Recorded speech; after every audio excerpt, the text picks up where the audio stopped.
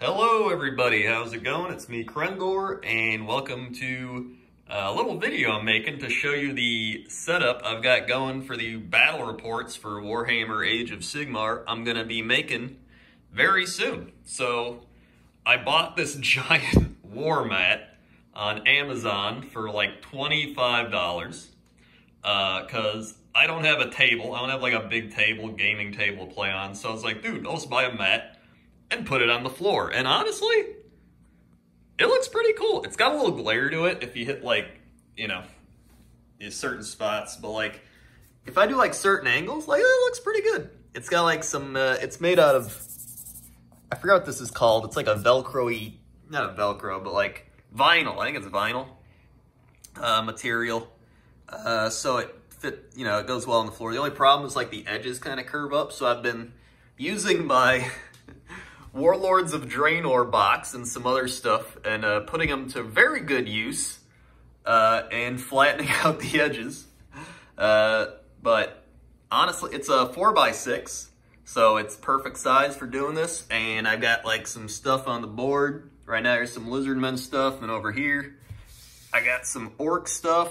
And so I also went to Target and I bought some trees because they got Christmas trees now. And for some reason, dude, they have a load of like pine trees and like wonky trees. And they have this big like Christmas looking tree.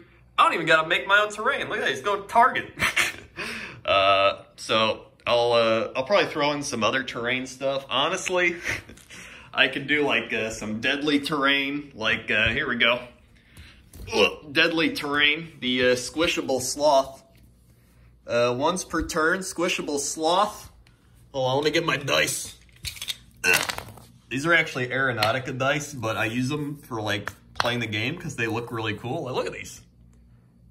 These are legit, like, really cool dice. And they got the like orc skull with a little pilot thing. I have the blue ones too. So we'll say on a, I don't know, on a 15 up, the sloth makes a movement. All right, that's not a 15, but let's say at some point, that's pretty close. Oh, wait, 12, 16. So the sloth will make a move. He has D3 movement. He'll be moving 5 inches. I can't actually, I don't even know where I put my tape measure. But we'll say the sloth.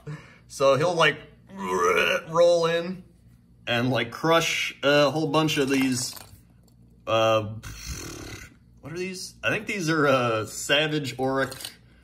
They're arrow boys, but I didn't know what I wanted to make them. I was kind of playing some games with them as like not weaponized yet, so they have their arms on and their base, but they have no like arrows or anything. So I didn't know if I wanted to make arrow boys or I wanted to make you know, the melee ones, but I'm gonna do the arrow ones just because I think they're better as arrow guys. Plus, I have so many melee guys already. I have Ard boys, I got brute guys, I got big boss, big stats. So it's nice to have some ranged in the orc army.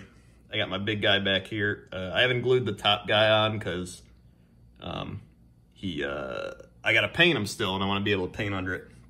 So anyway, I could do like crazy stuff like that, like make it really fun. That's what I plan on doing. I plan on doing some like really fun battle report stuff, like, oh, the sloth's coming in.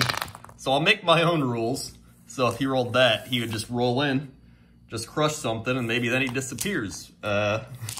So it's gonna be non-content battle reports. So heading over here, here's my lizard dudes. They're sitting back. You got Lord Croak. You got the other guys. They're guarded.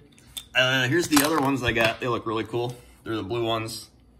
I just really like the pattern in the dice. And each dice is actually like kind of different. You can kind of see it. They have the, you see it better in the light.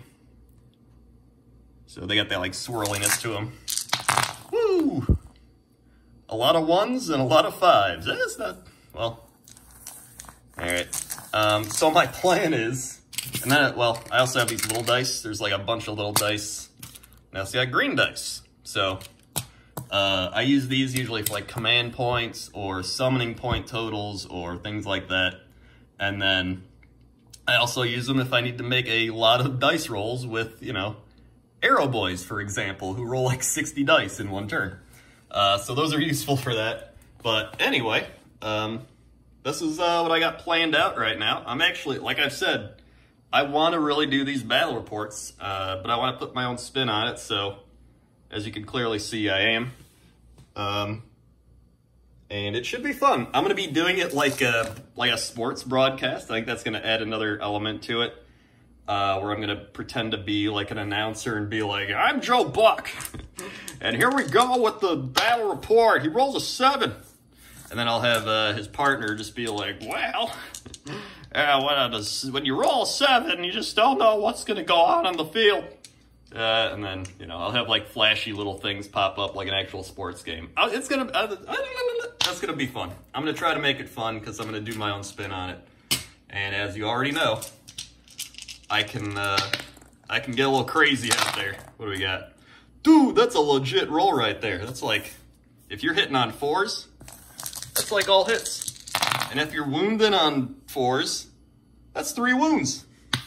And if you're saving on 6s, that's 3 wounds you take. Wow. I'm also gonna do a thing, so like, I'll obviously like explain a lot of the rules as we go along. So if you have no idea what's going on, my main goal is to make it so if you don't know what's happening, you at least still find it entertaining and kind of get what's happening. That's my main goal with all this. Because I think when you watch other battle reports or people playing Age of Sigmar or any Warhammer thing, it's kind of hard to follow along if you have no idea what's going on. So I'm trying to simplify that a little bit. So it should be a good time. And that's where I'm at right now. So my main thing I'd like for you to recommend is just if there's any other terrain you want to see, or I would say different armies, but I literally only have lizards and orcs right now. I have 2,000 points of each, so I might just do 1,000 point battles just to keep it not as long and more variety for different videos that I do and less to edit. Maybe a little over 1,000, we'll see. Because you want to get the big guys in, you know?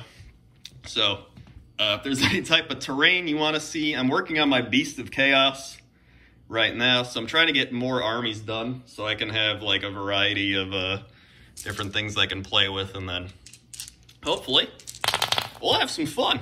And then I'm also be doing my how to get into Warhammer video as well. So should be good, should be a fun time, and leave any comments or suggestions in the comments section below. Leave comments in the comments section, guys. You better not leave anything else down there. I don't know what else to say. Either way, thanks for watching. And look at that. This video is not even 10 minutes because I don't even care about the double ad. All right, I care about just the passion and the quality of the content or the non-content. We'll zoom in on Lord Croak for now. And this guy. Okay? Okay. See you.